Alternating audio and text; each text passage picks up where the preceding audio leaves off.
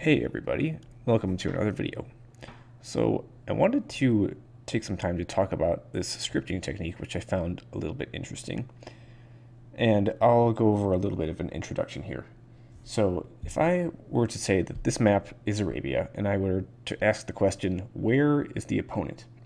I could say that I'm on this side of the map. So if I were to just kind of pick the opposite side of the map over here, let's guess over here. So let's reveal the map, and where I guessed was over here, and it looks like where the opponent actually spawned was a little bit off from that. And given that this map is Arabia, it really shouldn't surprise us that much. Sometimes players are directly opposite each other, but there does come with this map a bit of variance in the way players spawn with respect to each other. So if I were to generate another map, only this time the map is Khalistan, and I were to ask the same question, where is the opponent? And I will guess relatively with the same methodology. Since I'm on this side of the map, I'll guess that the opponent is over here on the exact opposite side of the map. And I will reveal the map now. And basically where I guessed is pretty much exactly where the opponent is. And if you think about it, that really shouldn't be super surprising either. Due to the fact that we have these neutral pawns in the sides of the map between each of the players, it just is the nature of trying to cram more points onto the same circle radius, that each point has less freedom in varying its position relative to the other points in this circle. So from a scripting perspective, it's not uncommon to see these kinds of things where we have some sort of neutral feature in between the players on the same circle radius as the players. And this is done usually by replicating the player land statement. So one set of player lands is comprising the actual player lands where the bases are, and the other set of player lands is a different terrain type that comprises these lakes. And I made a video about this in the past, and you can check that out if you are interested. And expanding on that, player lands aren't limited to being replicated only one time. For example, this map here is Immersion, and this has player lands replicated 3 times.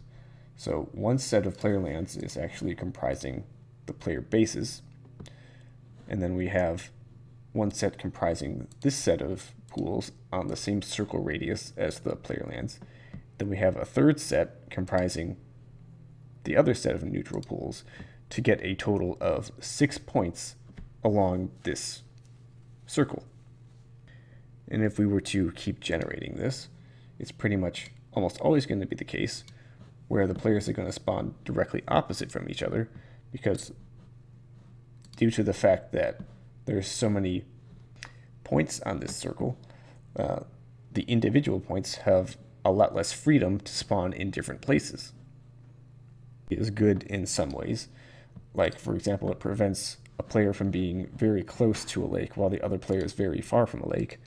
But at the same time, it also kind of takes away from the randomness of random maps in general, based on the fact that we don't actually need to scout in order to know where the opponent is. They're pretty much always going to be in the same place, directly on the opposite side of the map. And for me, I don't like removing randomness from maps if it can be preserved while still keeping things competitive. So that is something I would like to explore here. So let's go over to the script, and we can see what's happening here. So we have player lands replicated a couple of times. So this first set of player lands has certain properties, has a certain terrain type, and this is what is comprising the actual player bases here and here. And then we have another set of player lands which has a different terrain type, DLC New Shallow. Importantly, this one has the land ID specified, so it will not spawn player objects. And then this next set is basically the same thing with the same terrain type, which allows us to have one set of player objects per player and 2 sets of neutral lakes per player. So since there are 2 players in this game, each player land statement is going to create 2 points along the circle radius that we specified. And I'm going to change that slightly, so we're going to do things one at a time. So I'll preface this by saying this only is really applicable in 1 versus 1 situations, since in 1v1s there's the fewest amount of points, which leaves the most freedom for randomness. So if we go back to the map and we'll say if 2-player game, we'll do something different than what we have now. And in all other situations, we will have basically this same setup. So instead of this statement, which is create player lands, I'll say a generic create land. And this will have largely the same properties as these normal player lands. So we'll have the same terrain type, same zone, same base size, same borders.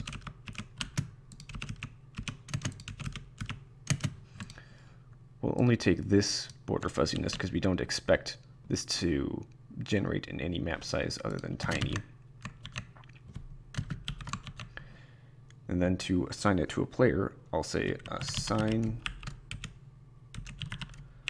to player, assign to player 1. If I copy this and say place for player 2, let's see what happens. I don't believe I have the circle radius specified, so I'll just put that in here. But essentially what we can see is that when we have 2 points along this circle, that leaves us with the most amount of freedom. So we can see that the positions are fairly random. And then for the next land we will create, we'll take the properties of these ponds.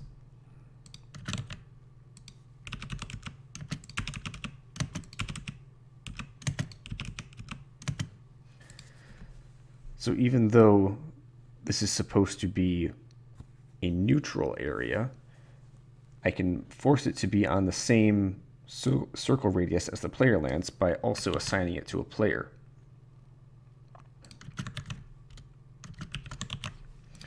So if I do this, we notice that it generated a land that happened to have a town center in it, which is kind of weird. But one thing to know about having neutral player lands is if you want to combine a player assignment and a land ID, the land ID always has to come last. So if I switch this around, and now the player assignment is first and the land ID is last, now it just generates as a neutral pond instead of having player 1's town center in it. And you can kind of see where we're getting at here is that when we create each land individually, we're not fixed to even numbers of player lands. So if I have 2 ponds and 2 player lands, the map now looks like this.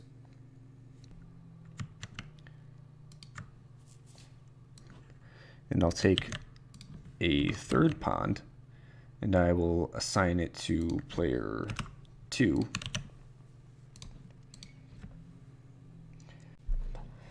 So now we're in this situation in which the map is no longer effectively mirrored.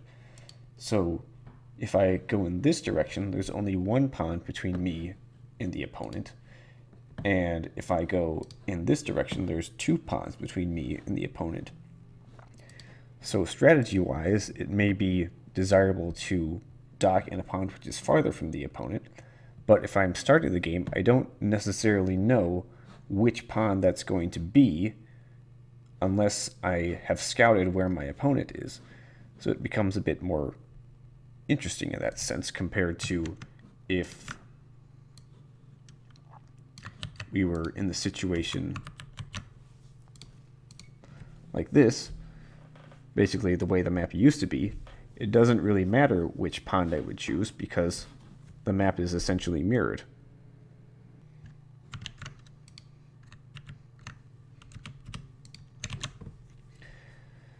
So let's keep generating a couple times.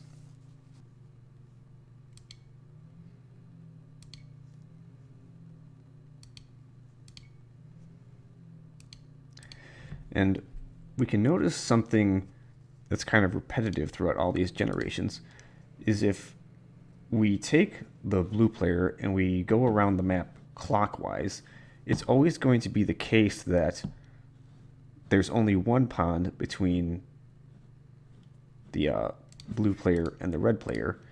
So we keep generating. So we take the blue player, we go clockwise, and there's only one pawn in this situation. And that has to do with the fact that when we're in this situation assigning to players, all the lands will be generated in the order they are seen. So if we want to add some variance in, we can just put a simple random structure up top here. So let's say start random.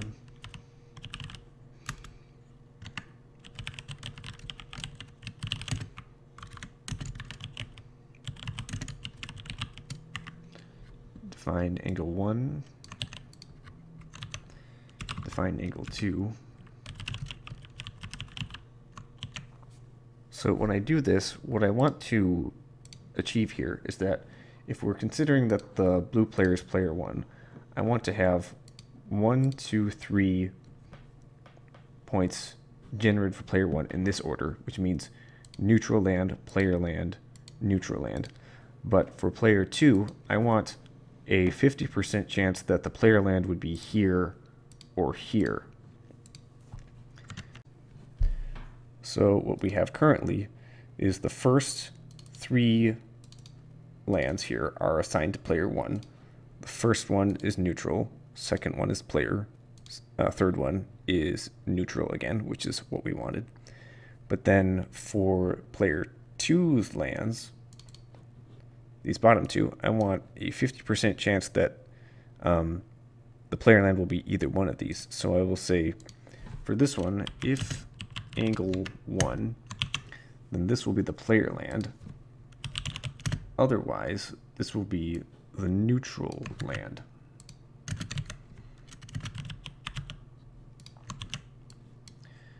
And then basically the same thing here, except for angle 2. If angle 2 is the case, then this land will be the player land. Otherwise, it would be the neutral land. So we'll test both cases here. So 100% chance angle 1. We'll take the blue player and we'll go clockwise, and we're seeing that this is the case where there's only one pawn between blue and red. And if I say now 100% chance angle 2, now we take the blue player, we go clockwise again, and now in this situation there's the 2 pawns between red and blue. So it's in this way where we can make the map a little less predictable without really compromising too much on the competitiveness, because of these 5 points on our map, they're all fairly equidistant from each other. So this is one example. And the next example we're going to take a look at is Mount Kailash. So you may recognize this from RMS Cup. So the way it's been set up, basically from the start, is that we have, in a 1 versus 1 situation, we have 3 sets of player lands, similar to the last map we looked at. We have one set of player lands comprising the player bases, and then two additional sets of player lands comprising these little pools with shorefish. And then the nature of this map, with having the circle radius fairly large to avoid this mountain in the middle, and the fact that the mountain obstructs the direct path through the middle of the map for one player as you get to the opponent, it makes the rush distance rather long and can lead to some pretty passive games in some cases. So when we are modifying this map, that's something I want to keep in mind. So let's go up to where we have the player lands. So this is where the player lands are taking place. So we'll, in a similar way, where if we have a two-player game, we'll create the player lands individually. And then otherwise, in a team game situation, we'll just create the player lands with those generic create player land statements. So we'll say create land. We'll kind of just recreate it the way it is now. So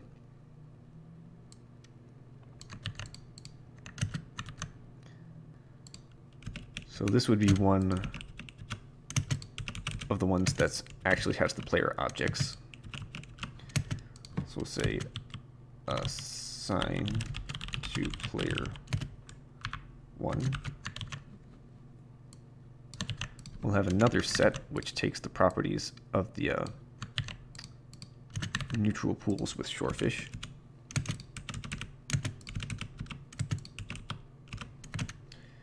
Make sure the land ID is coming after the player assignment. So we have neutral land, player land, neutral land, all assigned to player 1. And then we have the same thing, except these ones are going to be assigned to player 2.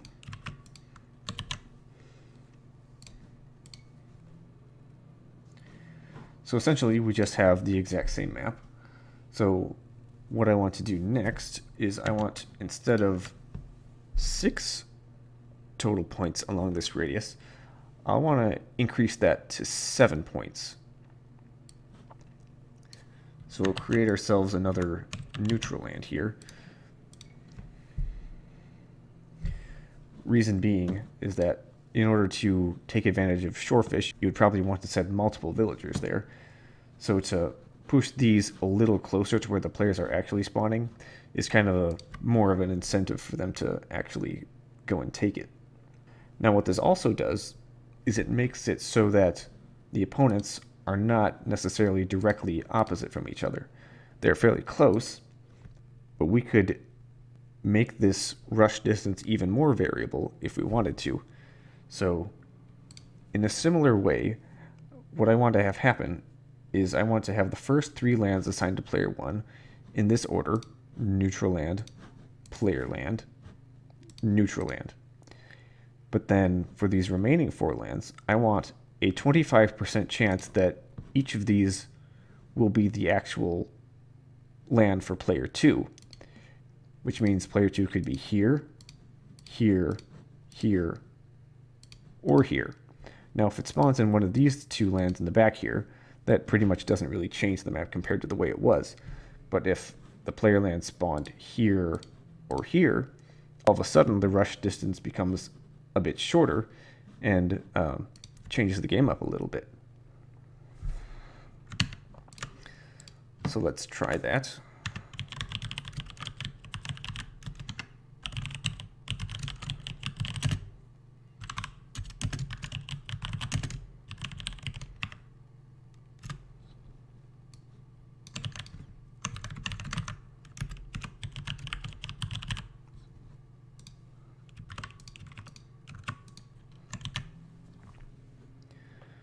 So we have all of these assigned to player 1 in the correct order. And then for player 2's lands, if this is angle 1, I want this one to be the player land. Otherwise, I want it to be the neutral land.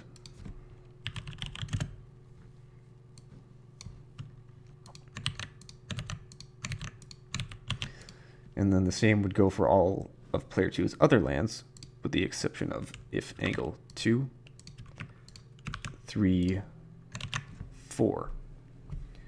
So we'll test all of them individually again.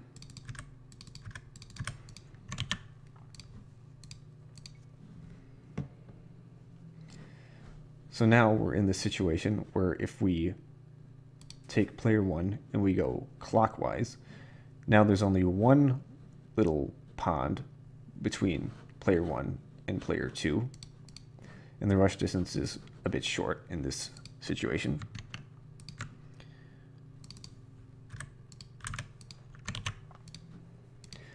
We'll do that again, and we basically have the same map, except now player 2 is over here, and the rush distance is quite a bit longer.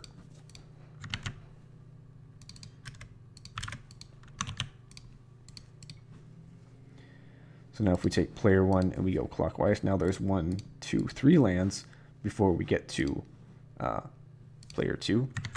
And then finally, if angle 4, now there's 1, 2, 3, 4 neutral lands before we get to player 2.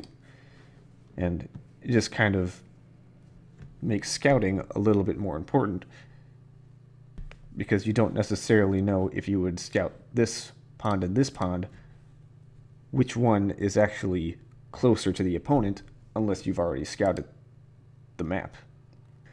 So I just think this technique is pretty interesting when you're dealing with maps such as these with neutral features on the same radius as player lands. It kind of helps keep the map a little less predictable without compromising too much on the competitiveness. So I think that's all I wanted to talk about here. So thanks everybody for watching, and I hope you've learned something.